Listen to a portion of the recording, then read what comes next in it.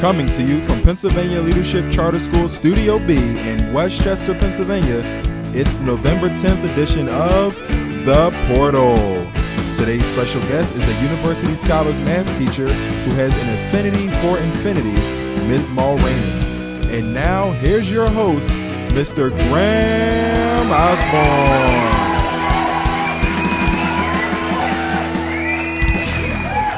Hello and welcome to The Portal, your place for PALCS announcements and interviews with PALCS teachers. I'm Mr. Osborne.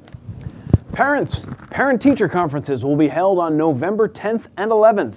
Parent-teacher conferences are an important opportunity to discuss your child's progress at PALCS. Also for parents, there are several virtual parent webinars coming up, November 12th, 13th, 17th, and 20th. Check the announcements for a listing of the topics covered. The submissions for the anti-bullying music video contest are in, so check them out and vote for your favorite. Voting ends Thursday, November 13th. The French Honor Society is hosting an evening of French treats, a short movie, and video clips in the Southeast region on Tuesday, November 11th. The evening is open to students and their families who are taking French and anyone who is interested in French culture. Book Buddies is happening in both the Westchester and Pittsburgh offices November 14th from 12:30 to 2 o'clock. Students in grades kindergarten through 5th grade are invited to join the elementary teachers for a time of stories and activities. We also have an on-site middle school event on the 14th in both the Southeast and Southwest buildings. For more information, check out the links on the Moodle homepage. Our guest today is Miss Mulranean. Please welcome Miss Mulranean. Thank you for having me, Mr. Osborne. Thanks for coming in today. So, how long have you been at PALCS? This is actually my 5th year teaching at PALCS. 5th year, all right, very good. What do you teach? I teach in the University Scholars Program, and I teach math for 6th, 7th, and 8th graders. I teach pre-algebra and honors algebra 1. All right, wow, that's way over my head. I can't handle it. What do you love about teaching math? I've always liked math ever since I was in grade school, but what I really like about teaching math is that the creative problem-solving process that these students dive into is really something that's inspiring to me as a teacher. So I really don't stop when I just get an answer. It's more of asking them other questions like, could we get this another way? Or is there another question we could ask? Even something that wasn't even posed in the problem.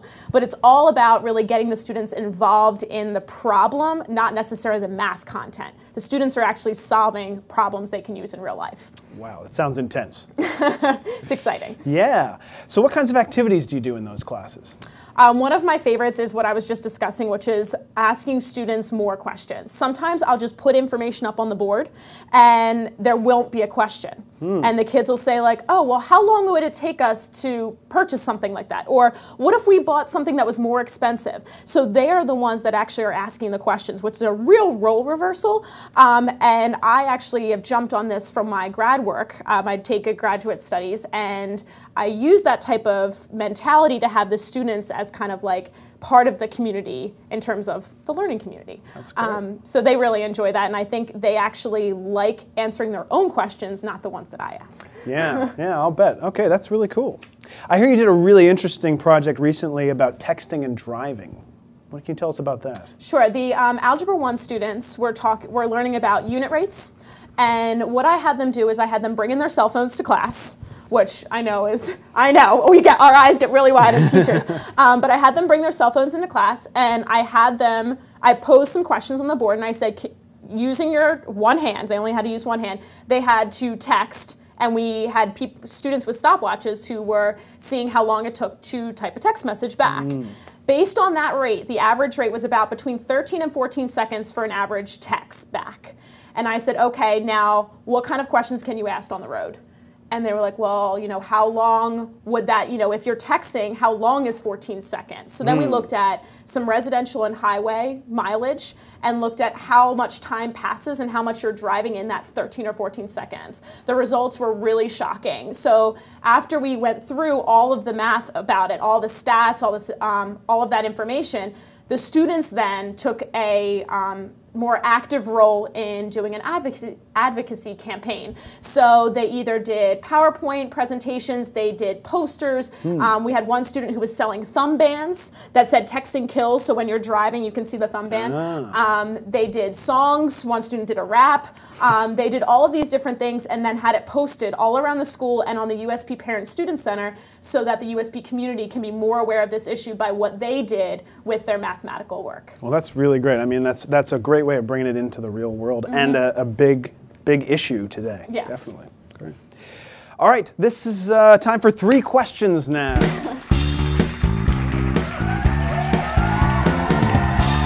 What is your favorite mathematical symbol? Oh, this one's easy. I love the infinity sign. I love the fact that no matter how many times you draw it, you'll never have to pick up your pencil. Nice.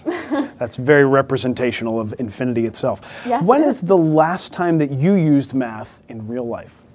Okay, so my best friend is starting up a business in New York City, and she wants to start with this flower truck business. So she sent me her business plan. She said, "Can you just look over it and make sure everything's okay?" And I said, "Well, have you figured out how many you would need to sell in order to make a profit?" And she's like, "I really don't know how I would find that out." Well, we would bring into that inequalities. So we set up an inequality and figured out how much she would need to sell and how long it would take her to make a profit. They then had the pre-algebra students do that own project with a business they created, and they had to figure out how long it would take them to make a profit. So I actually based it off of a project that I did. Who knew that numbers were relevant in the financial world? Last question, who is your favorite Disney princess? Oh, I love Belle. Not only is she brilliant, but she's also beautiful. Do you see the resemblance? Absolutely.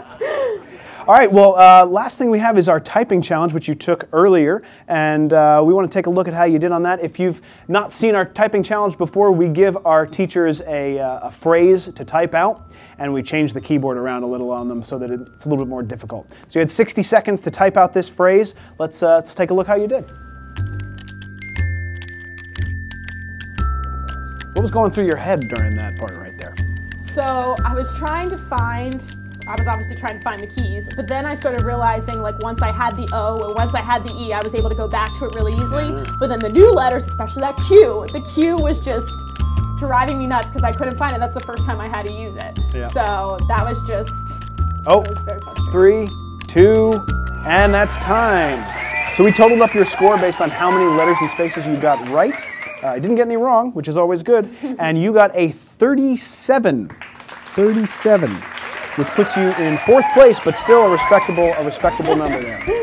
Well, Ms. Mulranean, thanks for coming in today. We really appreciate it, and good luck to you. Thank you so much. It was a pleasure being here. And thank you for tuning in today, and we'll see you next time. Bye-bye.